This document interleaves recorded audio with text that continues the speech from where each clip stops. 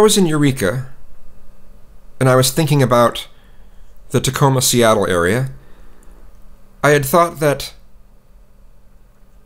this area here had become kind of stuck up. But it wasn't the people in general, it was the gay bar scene in these areas. Kind of silly for me to think of the whole area based off of these few places. What do they call it? The Seattle Freeze.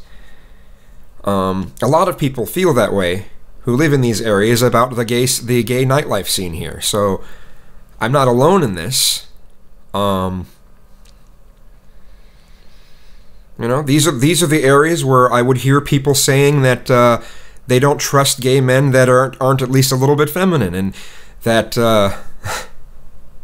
we're self-loathing if we're not a little feminine and all that stuff. You know, so there are so many really awesome places to go for nightlife, for bars and such, in these areas that are gay-friendly, that are mixed.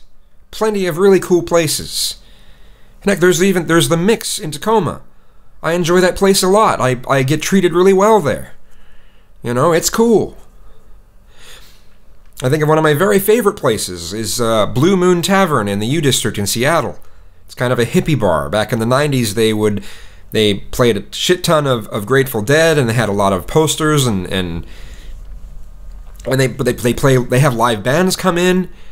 It has the atmosphere I've always liked, you know. I love that place. There's so many cool places to go. Why would I limit myself to just gay bars? That's stupid. So, yeah. And